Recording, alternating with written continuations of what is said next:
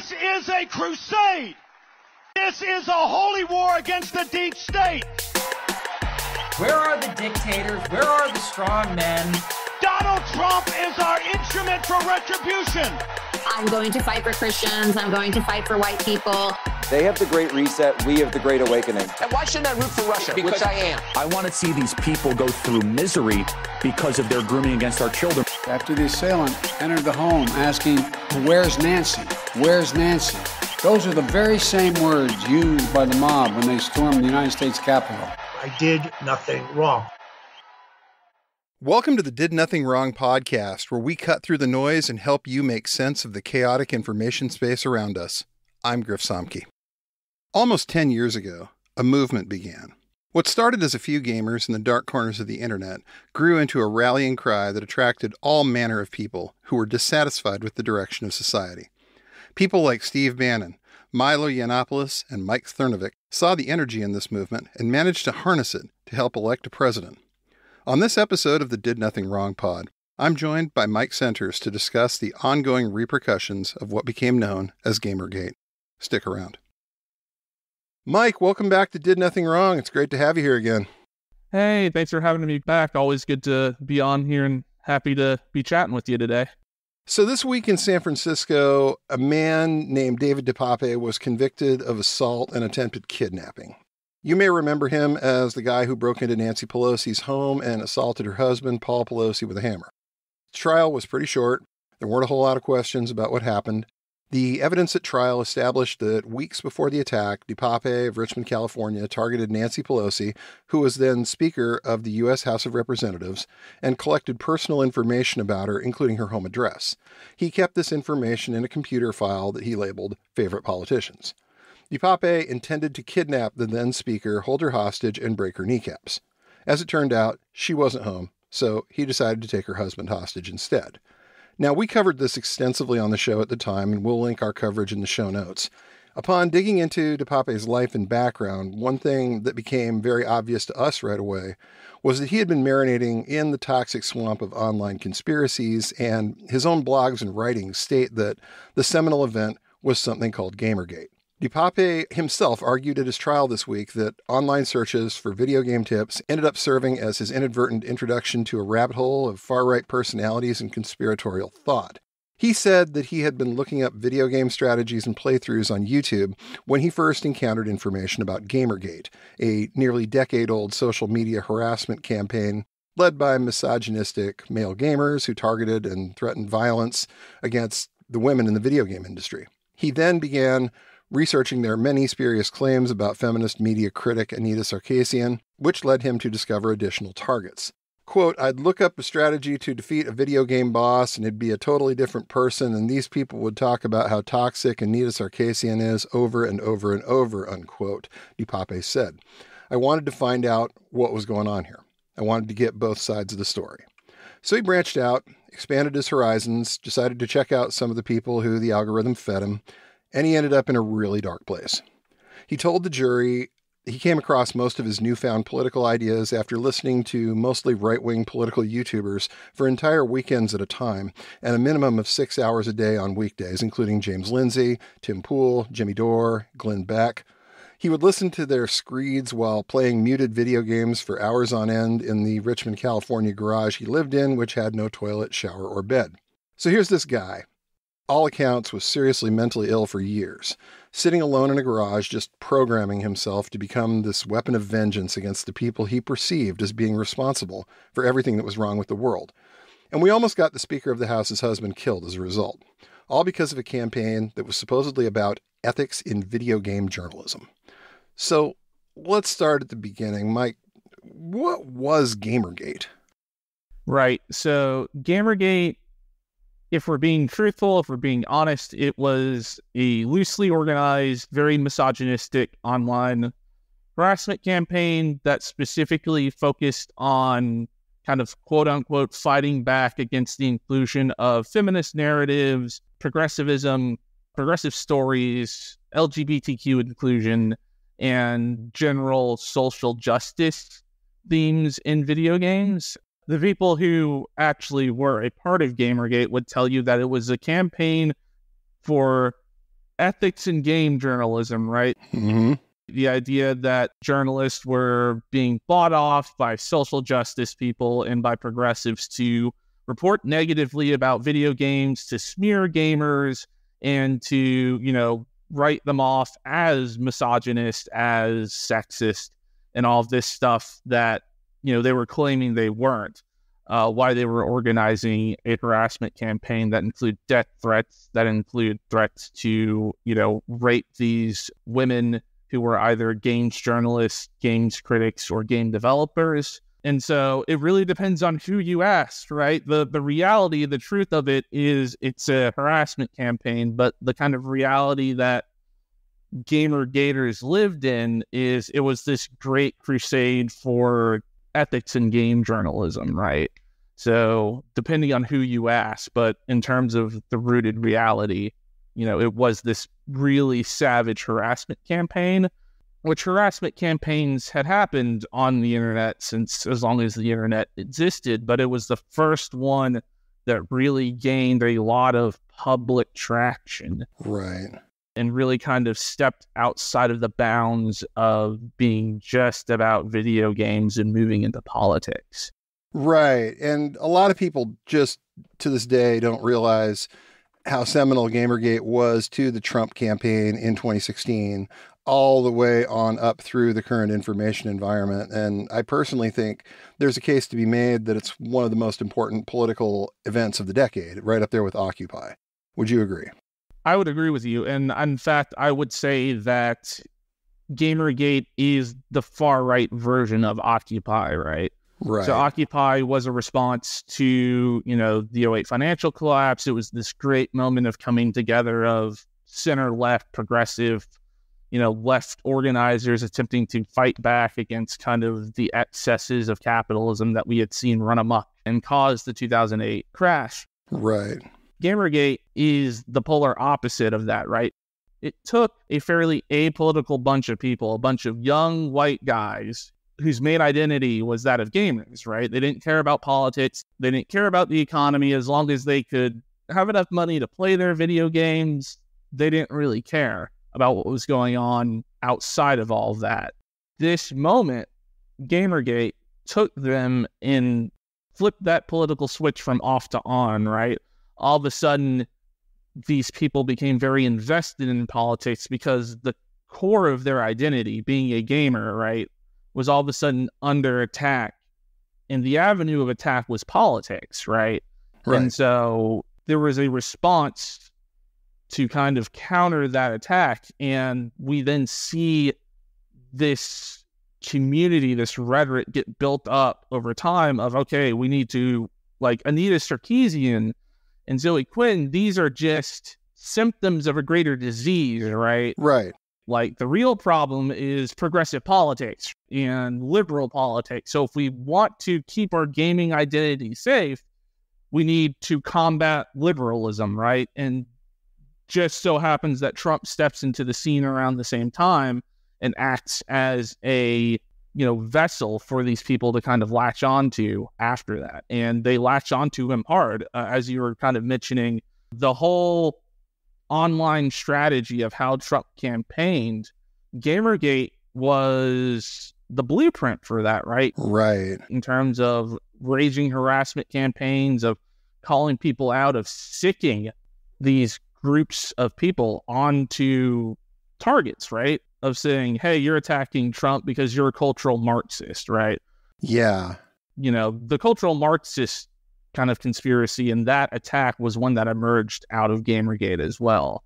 Right. And that's some phrasing that goes back quite a long ways to some of the earlier days of anti-Semitism. Mm-hmm. But that was the first time, I think, in a lot of years that a lot of people had heard that phrase used. I remember myself, the first time in about that time, I'd heard somebody call somebody else a cultural Marxist. I was kind of like, wait a minute, what? What does that even actually mean? And then you start digging and you're like, oh, that's not good. Where are you getting all of this? Yeah. And it's actually interesting that you say that, right? Because depending on which Google hole you fall down, right? Right. If you're a young teenager in your early 20s and you're experiencing Gamergate and you see someone calling someone else a cultural Marxist, you don't necessarily know what that means. And so you start asking around, you're like, well, what is a cultural Marxist? And if you get your information from GamerGaters, or your Google searches lead you down the far right rabbit hole, then all of a sudden you're going to be told that cultural Marxists are, these people who have infiltrated academia, right? Right.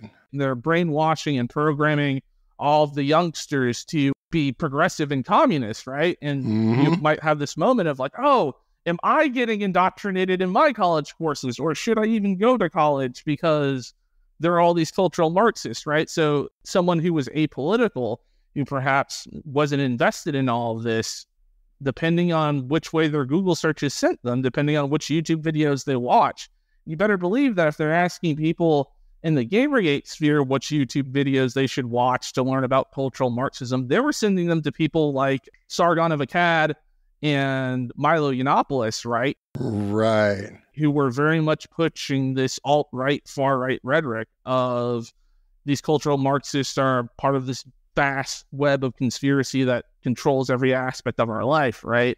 Which is just the Jews run everything, but with a different coat of paint. So... Exactly. And you wouldn't necessarily know that, like you said, if this was the direction that you went with your Google searches. And it's interesting that you bring up, Sargon of Akkad and Milo Yiannopoulos, because these are guys that later went on, along with Ian Miles Chung and Mike Cernovich, other people who came up during that GamerGate and sort of came to national prominence. And then they came along as part of the Trump campaign, some of the big influencers online who were pushing Trump in 2016. So it almost seems in a lot of ways like they learned how to do what they did in 2016 during that 2014 period of GamerGate. Absolutely. And I mean, one aspect of this, right, is we've mentioned Yiannopoulos, Sargon of Akkad, a lot of these alt-right kind of pundits, you could say. Right. But I mean, one person who took note of how well GamerGate operated as a social movement and as an ability to rally people was Steve Bannon, right? Absolutely. He's been quoted multiple times as saying he kind of witnessed the untapped potential of kind of disassociated young white guys who were previously apolitical. He saw that as a potential avenue of a voting bloc, right? And not only did he see them as a potential voting bloc, he also took note of how effective their online tactics of harassment were in silencing opposition, or even just getting awareness out there of an issue, right? And so Bannon took a lot of notes from GamerGate. And again, great book on this. I think we've used it before here for notes. Meme Wars is really good in talking about how the Trump campaign learned from GamerGate and specifically kind of politicized, not that GamerGate wasn't already political, but it took those aspects of GamerGate and really ramped it up to 11, right? In the Trump campaign of 2016. Because it seemed like GamerGate was explicitly political and explicitly pointed at a certain group and saying, well, it's all the progressives' fault, it's all the liberals' fault. But it wasn't necessarily giving those people like a vessel to, shall we say, do anything about it. It just seemed like it stoked rage, which it did very, very well. Right. But then when Trump comes along, it's like, okay, here's your solution. Here is your guy that is going to fix all of this. Here is your God Emperor who's going to give the liberals all helicopter rides for this. And you can see where these people got pointed in this direction. And one aspect that I actually kind of had a light bulb moment about this after the news about DePape came out, specifically saying that, like, yeah, I got radicalized through GamerGate. When I was looking and thinking back on GamerGate and specifically how the rhetoric was tooled, like the rhetoric was tooled of saying that, hey, your identity as a gamer is under attack. Women and progressives and social justice warriors are coming into your place, taking your place, and like making video games not what you want them to be anymore. Right. And after kind of thinking about that, I realized, wait a minute, this is literally just baby's first great replacement theory, right? It's just It is. When you think about it, the stakes are just a lot lower. They're a lot lower to anyone looking outside, but for like a gamer, the stakes were very high. Right, because this is such a part of your identity, being a gamer. This is huge. Yeah, it's the core, it's the crux of their identity. So the idea is, okay, look at the landscape of video games now. There are reports coming out that saying that 48% of gamers, or people who identify themselves as gamers, are women now, right? Mm-hmm. That there's more inclusion of LGBTQ characters and storylines in video games coming along. And there's this idea of the white male core of what it means to be a gamer is being replaced, right? That is the rhetoric and the language that gets used. Right. And once you're in the far-right milieu because of GamerGate, when then someone runs around and tells you, hey, guy, remember how SJWs were going to replace you as a gamer? Well, the Jews are going to replace you as being the core political constituent in your country, right? Yeah. It's the same rhetorical device. And so they're pre-primed to be able to easily accept that. They know that language game already. Absolutely. And so it's like, oh yeah, my identity as a gamer is under attack. Now my identity as a white man is under attack. So it's not very much of a leap at that point to get from there, because you've already, like you said, been primed to accept the core concept that you are being replaced by something. And all you have to do is just play that out a little bit. And next thing you know, you've got the 2016 alt-right. And it's amazing how seamlessly it worked. And the other thing that's amazing to me is that even some of the people who have benefited from this are still to this day kind of denying it. You've got, for instance, Tim Pool, who has been cited now in 2 of these incidents where somebody did violence as a result of their obsessive fandom of Tim Pool. In May of this year, a man in Allen, Texas shot and killed 8 people, injured 7 in an outlet mall. As the SPLC reported at the time, the shooter had posted several screenshots of Pool's show, Timcast IRL, to X, aka Twitter. Pool has a history of platforming some of the worst people out there, racists, anti-Semites, other extremists, and he apparently found it funny that the Texas shooter liked his show. He is also known for baselessly accusing people of being pedophiles, which is another thing that came out a little bit of Gamergate. And he is frequently downplayed it, stating, quote, they are obsessed with Gamergate, even though it hasn't been a thing in years. It's because the boogeyman means clicks, rage gets clicks, they need a villain, they love Trump, and we all know it, unquote. So basically, Tim Pool is blaming the media when in reality, a large chunk of his audience, that's not really the case. So it looks like a lot of these guys are, shall we say, totally aware of what this is making some of their audience feel and do. And they're just laughing at it, winking at it, doing the haha, we're just kidding bit. And it really seems like there's a lack of them wanting to take any level of self-reflection. James Lindsay's response to all of this was, quote, IDK who needs to hear this, but I denounce DuPape, lol, unquote. So he sounds like he's taking it really seriously and engaging in some serious, deep reflection about this, wouldn't you say? Yeah.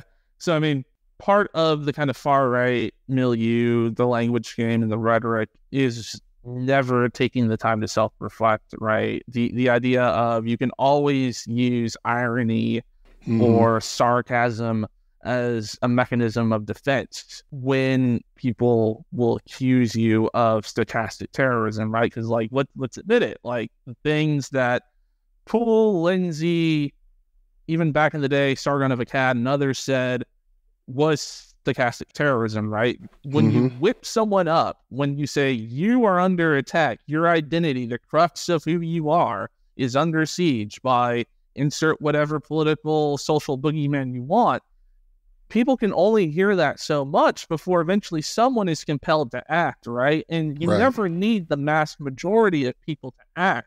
You only ever need one person to. And we see stuff like that happen with Allen, Texas, with Buffalo, New York, and specific, like the big one for me, constantly the big one that I come back to is Christchurch. Yeah. Christchurch is where we see so much of what Gamergate started as really kind of explode, right? Right. In terms of him identifying as like a gamer, a white nationalist, a chanter, the fact that if you read the New Zealand report that came out of that, the commission, you read some of the stuff that was written and etched on his bayonets, that was on his person, so much of it is just soaked in meme culture from 4chan, from Poll, from the games board, and all of that emerged from Gamergate, right? You don't have any of that without Gamergate really becoming one of the key pillars of like the alt-right online identity post 2014. Right. But if you ever confront anyone with that, if you ever go to someone and say, hey, Gamergate was one of the reasons why Christchurch happened, why Trump happened, a lot of these people will just kind of laugh and say, no, man, what are you talking about? Like, your Gamergate wasn't anything important. It hasn't been important. Why are you still talking about Gamergate in the year of our Lord 2023? Right? And it's because most of them realize that that was their moment of political awakening, or that was a key moment in building their audience, right? Depending on if it's an individual or a pundit or something like that. And they realize how absurd it is to say, yes, so much of this atmosphere and milieu came out of this one moment on 4chan. Right. And this is a guy who decided, as a result of these ideas that he had begun to believe in and the toxic stew of stuff that he had been marinating in, to go shoot up a mosque in Christchurch, New Zealand. 51 people died as a result of this guy's embrace of these political beliefs. And like you said, it was very clear looking at the pictures that, because he live streamed the attack, and it was very clear looking at what he was trying to achieve that this guy was a gamer. This guy had been influenced by not just the games he was playing, but the boards he was frequenting. And he had basically turned the whole thing into a live action first person shooter to get rid of the people that he felt were the problem. And it was chilling, I think, for you, for us, for a lot of people to see this and say, oh my God, this thing just went very, very real in a lot of ways. This just went seriously kinetic. And we've seen it many times since in terms of the actions that some of these people have taken. And yet the people who have the big platforms, the James Lindsays, the Tim Pools, the, Sargon of Akkad, these people deny that this was influential at all, or that this had anything to do with what these people do. And the evidence is just so clear that this was something that not only resonated then, but continues to resonate. So let's talk about that whole gamer identity idea, the idea that so much of a part of these people's personality is wrapped up in the idea of being a gamer. How does that happen for somebody who isn't necessarily as up on this culture? Right. So the way I'll have to frame this is being a quote unquote gamer back in the early 2000s is pretty different from what it means to be a gamer now. Being a gamer, someone who plays a lot of games, is very normal these days. It's one of the highest grossing industries in the world at this point. Right. The early 2000s, it's still very much an upcoming thing. It's definitely got a lot of money behind it. It's becoming kind of more popular, kind of breaking out of the kind of nerdy sphere that it kind of originally formed in.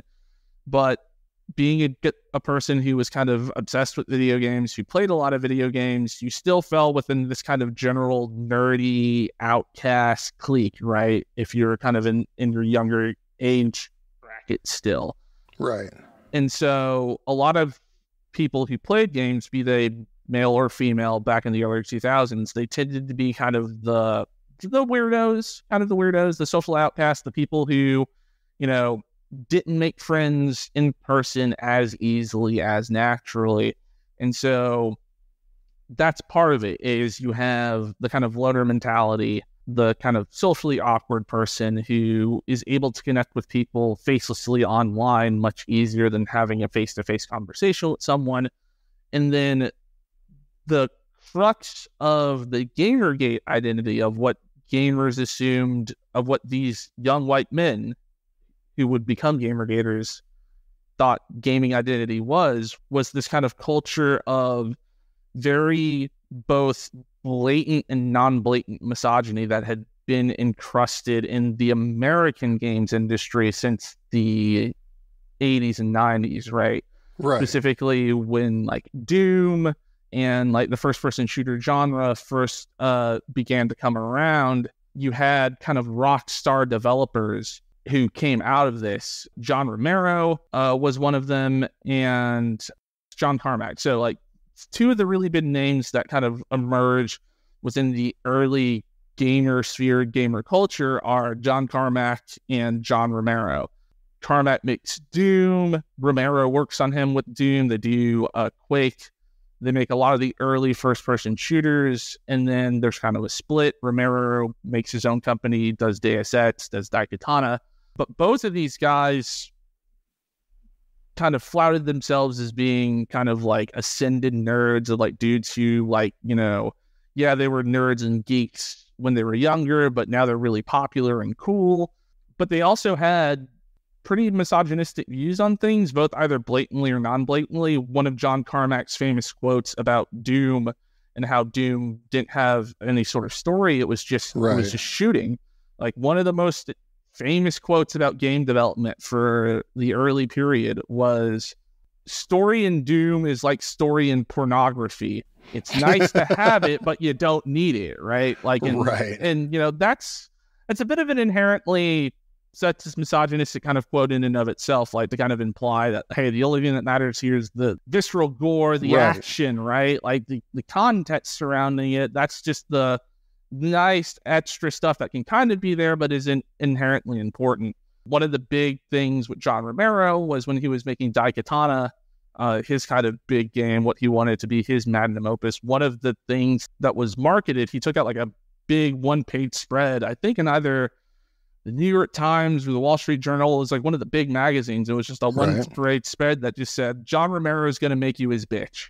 And like, those were the kind of two big founding fathers of American game development. Now, outside of like id and what came out of id, so the kind of the big first-person shooting industry, you had like Japanese game development with like Nintendo and Sega doing its own thing. But like the crux of American game development, those two are kind of considered the big kind of founding fathers that emerge after the big kind of game crash, the Atari crash, right? They're kind of considered the new founding fathers of video gaming in America. And then from that, you end up getting this culture of game conventions, of game journalism that's dominated by guys, because it's perceived as mostly guys playing these games. Right. And then at a lot of these conventions, so E3 being the biggest one, you had this, what was known as booth babes, right? And a lot of women dressing very scantily, hanging around the game, you know, booths, you know, talking to these young white game journalists. And, you know, there's a difference between a woman who wants to cosplay a character because she cares a lot about that character, and yeah, maybe that character is somewhat skimpily clothed, right, versus paying someone to be there not in character to, you know, literally just be sex appeal. Absolutely. Yeah, no different than what you would see at a car show or a gun show or anything else. Exactly. It's the same thing. Yeah. And so that's one of the core kind of key tenets that gets built into all this, is this idea of the male being the kind of consumer that is catered to you, right? The fact that if you're going to have a female protagonist, if you're going to have a female character, they need to be sexually attractive. They need to be kind of scantily clothed, because you're appealing to that male gaze, to that, you know, male drive of sexuality, right? And that, along with the prevalence of like military tactical shooters that's coming up around the early, you know, the mid to late early 2000s. So like Call of Duty Modern Warfare, right? That original trilogy is coming out in 2008 to 2011 to 2012 is when those three games are coming out. And that is a big blockbuster moment, right? Where like the multiplayer that kind of started coming up with Halo becomes really, really popular and everyone's playing COD, right? Right. I can speak to this when I was in high school. I played a lot of Halo with my nerdy friends back when Halo first came out. But by the time I was a junior or senior in high school, when Modern Warfare 2 was coming out, I knew dudes in the football team and the lacrosse team who, like, they were playing COD, right? Like, they might have never been caught dead playing Halo. Right. You know, the only video games they played before were probably Madden, but Call of Duty's a thing now. Oh yeah, like after football practice, let's go play COD. Like that is how I managed to like make connections outside of like the nerdy band circle I was in, was because, oh yeah, dude, like let's play COD after the game. Right. But that sort of game, like the tactical shooter, right? That was another part of that mentality of the military aesthetic of violence being the solution. Right. And I think it's also worth mentioning that you're looking at 6 to 7 years post 9/11. You're looking at the time when we've got this generation that has been essentially marinating in war propaganda. And I'm here to tell you that was a really weird time to be, you know, in your mid-20s when you are seeing all of this and you're just like, no, you got to be kidding. This is the worst. This is a terrible idea. I can't believe we're going to do some of what we're going to do.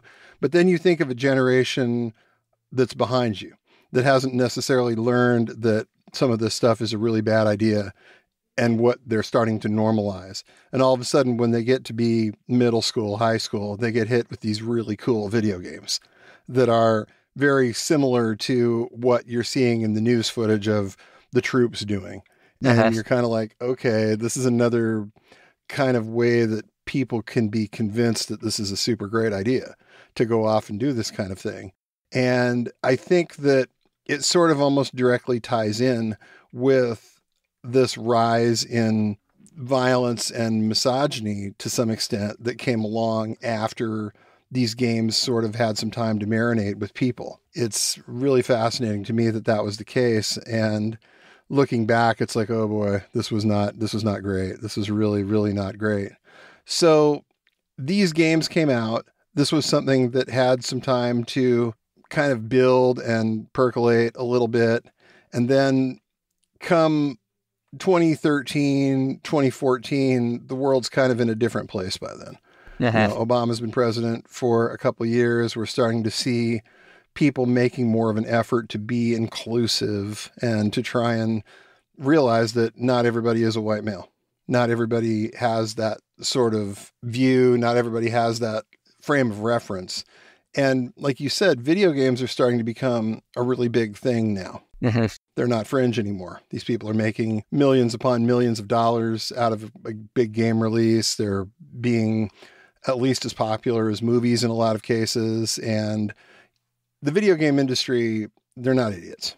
They're going to figure this out, that there's a lot of people starting to play them that aren't necessarily the stereotypes that they've been catering to for a number of years. So it kind of strikes me as, yeah, that's where the perfect storm started, that they got some pushback when they started trying to include some of these kinds of people. How did that happen in terms of being able to, the video game industry making that shift and realizing that some of their players weren't necessarily all just like straight white men anymore? Right. So part of that does come from also the creation of like YouTube becoming a popular platform, right? Right. So as YouTube kind of emerges as a popular platform, as streaming kind of starts to take off around that time, it doesn't really start to get big until a couple of years later. But as YouTube becomes a popular platform, it becomes clear that like, hey, like there are a lot of like female gamers and people who aren't white that play these games, right? Because they're making YouTube videos about playing the games they love and about what they want to see, you know, in video games more. And in fact, like the big, you know, one of the big boogeymen around GamerGate is Anita Sarkeesian and her like critiques of like video games as a whole. And like her critiques, when you look at them, are like very banal. They're things like, hey, maybe there should be less sexist portrayals of women in video games. Maybe there can be like an actual empowering female protagonist that isn't also like eye candy at the same time. Like they're pretty banal statements. And for whatever the reason, people latched onto those statements as being like, hey, you're assaulting the core and the crux of my identity in a way that never really happened before. So one actual interesting thing that I stumbled across that I kind of remembered as I was doing some research for talking to you today was when there was some controversy surrounding BioShock Infinity. So this was a really big first-person shooter in the BioShock series that came out in 2013. Very popular game, very well received. So this is about a year before GamerGate kind of really kicks off. There was an argument being made in certain online spheres that BioShock Infinite was anti-white, that you were running around, that you were killing a lot of white people, and that that the whole political framing of the narrative was anti-white. But you weren't seeing these arguments on 4chan. You weren't seeing them on Poll. You weren't seeing them on like the video game thread. Like the video game board pre-GamerGate was really resistant to political arguments being made on it. It was like, hey, we don't want any of that garbage here. Like, we're here to talk about graphics and gameplay, right? Right. That was kind of the two main cruxes of it. Those arguments of the game being anti-white, those were all being made on Stormfront. So that leaked out, and a couple of game journalism outlets got a hold of that, and they ran articles saying like, yeah, man, people on Stormfront are making arguments that BioShock Infinite is anti-white. And that made the rounds kind of on some boards and Reddit, and like people legitimately thought people on Stormfront were unhinged for thinking that. Mm-hmm. And yet now, like, a bunch of gamers would look at that and be like, yeah, of course, BioShock Infinite was anti-white. Or they would be more willing to just openly have a debate about it rather than laughing it off. Right.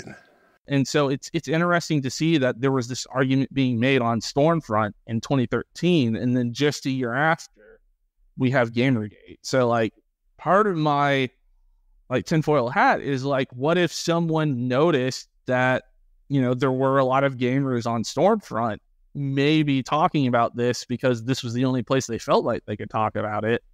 And someone thought, well, what if we can take this conversation and move it to a more public form in some way, shape, or form? Right. Because someone was making the connection of, hey, a lot of the unhinged people on Stormfront are people who really like video games. So maybe we can do something with that.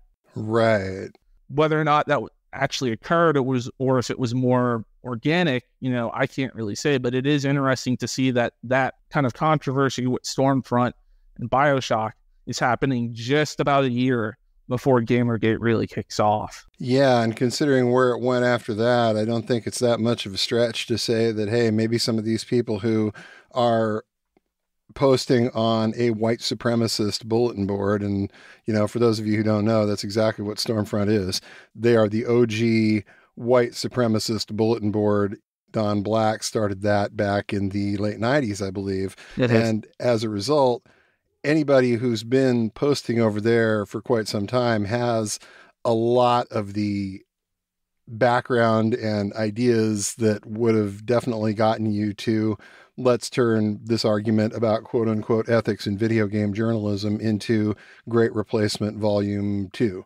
They absolutely are familiar with that particular theory. And it really feels like we're going to keep seeing the results of this. We're going to keep seeing the trickle down from this event, from GamerGate, as long as, you know, people like David DePape find this stuff to, you know, kind of stumble across, as he said, and try and turn it into whatever they see as their particular version of the truth, the conspiracy culture. This is a tough question. How do those of us who are on the other side of all of this counter program, counter message, this kind of stuff, do you think? What's the best and most effective way to talk about this so people don't necessarily think it's such a great thing? Right. So first, I think there needs to be a very broad acknowledgement by everyone who's like not a far-right extremist that GamerGate was a seminal moment, right? I think a lot of people who study extremism do acknowledge that. They acknowledge that, like, yeah, this was a pretty important moment where a lot of people got radicalized. But there are also people who look at Gamergate and just kind of shrug their shoulders and laugh. And they're just like, yeah, no, not really. It was like a harassment campaign. Like, what are you talking about? Trying to make, the crux of why people move to the far right being this issue about video games, right? It has to be about more, right? And like baked into Gamergate, there is the more, right? There's the racism, there's the misogyny, there's the bigotry. But it's housed, it's cruxed, it's contained within that gamer identity. And like, you can't just laugh that away. You can't just say like, oh no, this wasn't really a big deal. So first is a general acceptance among all people who kind of work in this field and who are, kind of center left, to kind of acknowledge that like, yeah, Gamergate was the kind of political radicalizing awakening moment for a lot of what we're seeing now. Like, there's a good chance you do not have Trump in at least the iteration that we got him in 2016 beyond without Gamergate being a thing, right? Like, yes, there are other aspects that go into that, but Gamergate's one of the important cruxes, important kind of hinges that gets Trump 2016 being what it is. So there's that. Two is, in terms of trying to reach some of these people who might be starting to go down these pipelines, I talked about this kind of last episode, is to connect with them, like where they are outside of the politics that surrounds everything. So you need to be able to create an honest connection with a person through your language and your rhetoric, through like a shared hobby. And so specifically talking about them like with video games, because there's a lot about the AAA video game industry that you can kind of rightfully attack it on, right? Like, loot boxes were a thing for a really long time that continue to be a thing that are predatory in terms of monetization, right? The fact that games are coming out in unpolished, unfinished states that we're still shelling $60 to $70 out for, and then, we'll fix it later. You've got a day one patch that's like 5 gigs that needs to be downloaded. Exactly. It's insane. Or you're literally trying to patch the game as you go, right? Yeah. The company releases it in clearly an unfinished state and gets it to where it needs to be later. You wouldn't do that with a movie. Yeah, exactly. It would be very hard to do that with a movie. So there's a lot that you can generally kind of come together with people across the broad spectrum of people who consider themselves to be gamers, that you can kind of connect with on to be like, yeah, buddy, like, I hate having to buy a battle pass for like every game that I play that I want to like invest time in. Like, I hate the fact that Cyberpunk, when it came out, was in an absolutely abysmal state, and it's great now. I wish they would have just taken the extra year and a half to put in the dev time and get it to the polished state that like it's in now. There's a lot that you can kind of meaningfully connect with people on in terms of the salient issues, social, economic, within the gaming sphere that doesn't get into that sphere of like bigotry and sexism and all of that. And then once you've made that connection, if this person starts talking to you about, hey man, did you see this review? Like, I think there's too much LGBTQ content in the gaming industry now. You can have an honest conversation with them to be like, well, where did you hear that from? Like, why are you saying that? And there's an ability to, like, you've already made that connection of like, yeah, we both really care about video games, right? We both play them a lot. We're both really kind of into it. So they know you're not coming at them from a place of bad faith when you legitimately critique them. And I feel like that's important because in the kind of online spaces and platforms that we're on constantly these days, right? Yeah. It's generally very easy to just assume that someone who's critiquing any point of your argument is coming at you from an area of bad faith, right? Oh, exactly. We've become so militant in how we perceive ourselves online and our online identities that anyone who doesn't believe what we believe is immediately trying to take us down, attack us, working against us. I like apples. Why do you hate oranges? Yeah, why do you hate oranges? That's a completely different conversation, right? And so being able to establish at least even a baseline kind of similar language and a similar rhetoric in terms of like, yeah, we both hate AAA video game companies because of, excessive monetization, right? Right. Assuming the person isn't already too far down the rabbit hole then you might be able to have honest, earnest conversations with them about, well, why do you find this sort of sexist trope in this game to be like funny or good? Or why are you listening to this specific pundit who's feeding you things that are telling you that like, oh yeah, the game industry is out to get you, right? Like the SJWs rather are out to take over the game industry. And they've been saying that for the past, at this point, almost 10 years, right? We're coming up on like the 10-year anniversary of GamerGate, which is wild to think about. Isn't it? And so just being able to actually connect with somebody and then being able to, again, just have earnest conversations with them, that's hard because that takes emotional time and an investment to just get to one person, right? That's to potentially prevent one person from going further down a rabbit hole, right? Sure. And so I don't have an answer to how do we, scale that up. I know how like we can each individually act when we kind of see someone going down that rabbit hole. We can try and intervene for that individual person. But in terms of scalability, like that's the $1 million question, right? Like I wish there was a way that, we could, a panacea that could just solve all this, that we could put out on the internet and would fix things. And there are some, think tanks, places out there that are doing good work on prevention, peril at American University, is one of those places that's trying to do interventions, right? Or trying to figure out which interventions can work well to prevent extremism. And some of them work, some of them don't. But the only way we're going to kind of try and advance is to try things and see what works. And another important thing is to call out, like, when we're seeing things that are like really questionable and odd, and like, why is that there? A recent kind of round of discourse that I saw on Twitter was there was a big anime convention that just happened in New York City, Anime NYC, second biggest anime convention in the States behind Expo out in LA. There was a very heavy presence of the feds there. So apparently the FBI, the Marines, the Army Reserve, and I think the Navy all had booths there for recruitment, which is very funny because I went to that same convention just 2 years ago. And I cannot remember there being any of that there in terms of recruitment. And so people are like, well, why is the military all of a sudden at this big anime convention trying to supposedly recruit a bunch of weebs into the armed forces, right?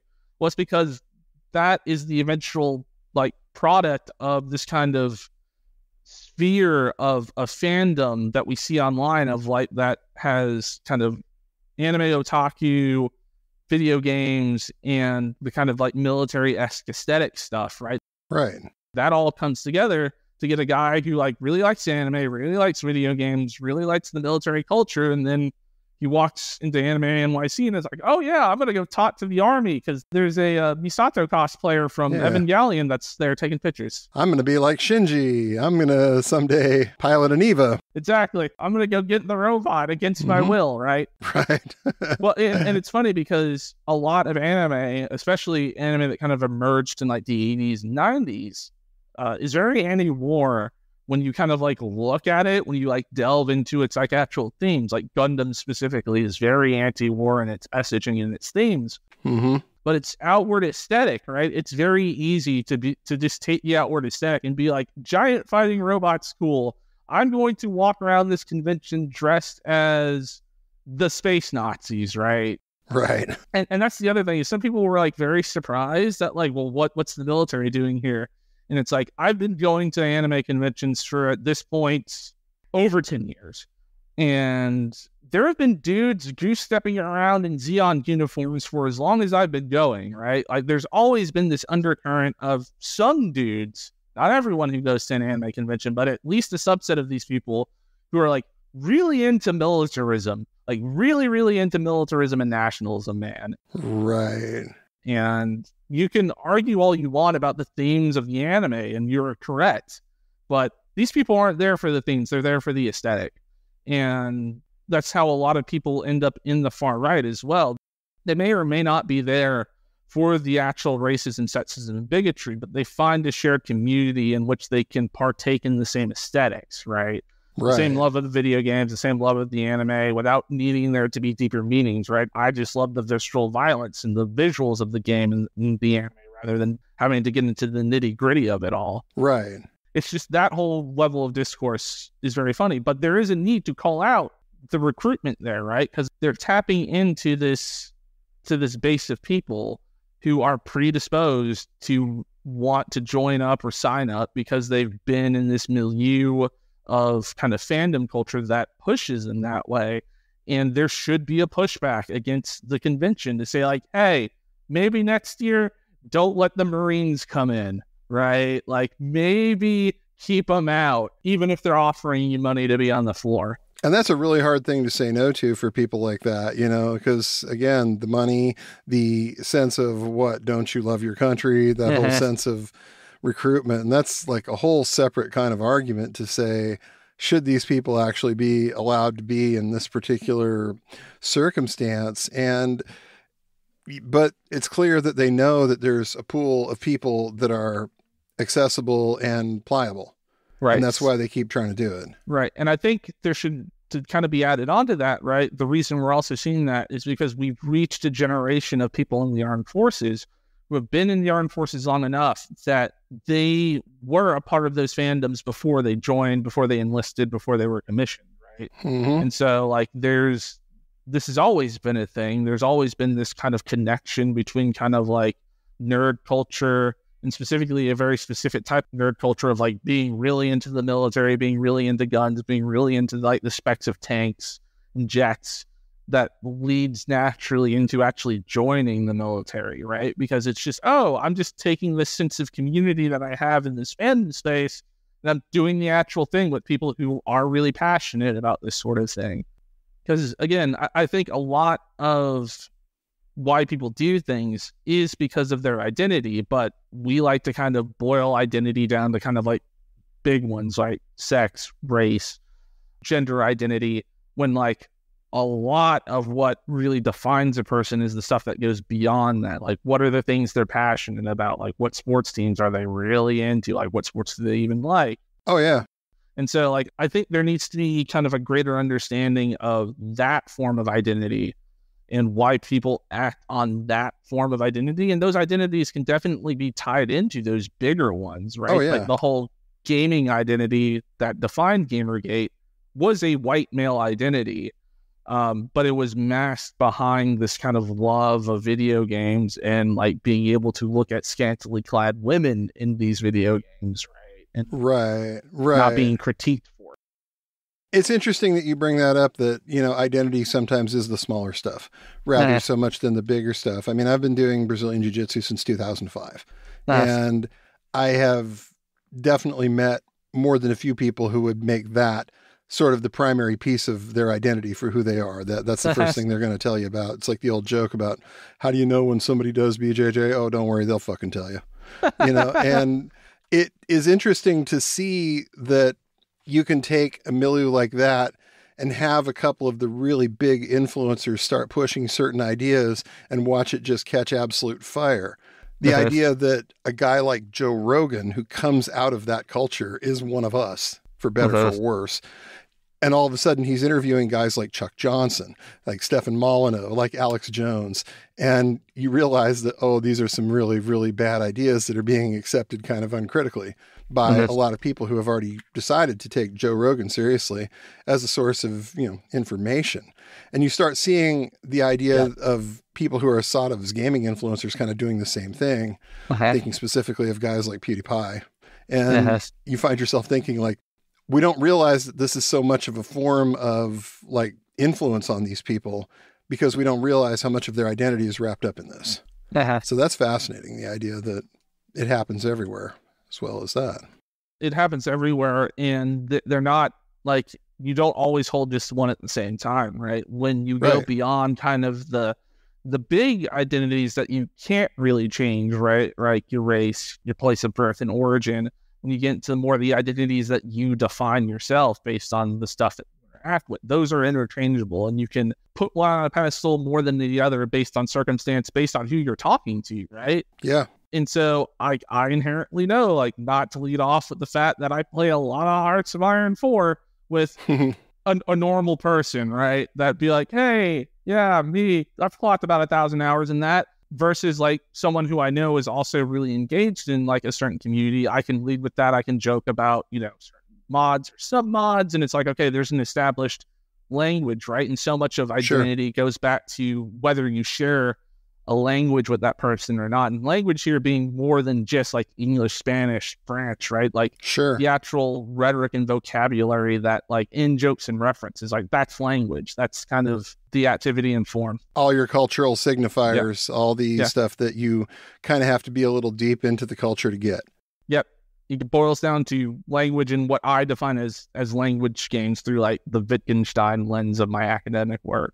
So yeah, it's really interesting to see that, because I'm specifically thinking, we talked about VTubers a bit last time, about how there's some people who, like, if you go to an anime convention, the first thing they'll let you know is like, yeah, this is my number one VTuber. I've donated this much money to them, right? They're decked out in that swag, and they have like they're gonna let you know, and like that's something they would probably not be putting on a pedestal outside of the convention, right? Or at least I would hope. I would hope they wouldn't be.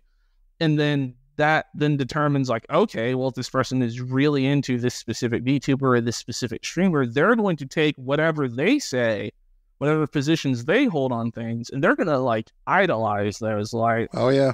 And so, and that can be subtle or not subtle, right? The whole thing with PewDiePie was he was never like openly racist. He wasn't like ever on his stream like saying, yeah, we need to go like, you know, put people in camps. I believe we should revoke civil rights for colored people. But he was always doing the edgy racist jokes here and there, right? Yeah.